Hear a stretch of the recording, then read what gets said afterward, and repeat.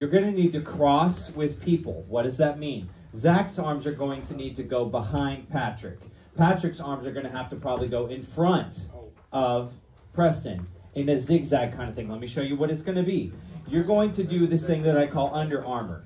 And your armor that's right here, you're not supposed to move the top half of your body. It is protected. You're not able to move. So as you inhale, you're going to cross your hands like this so that you don't smack somebody. You're either going to go behind or in front, so practice which way you're going to go really quick so you don't hit your neighbor. Don't be a freshman. I mean that lovingly. Okay? Hands down.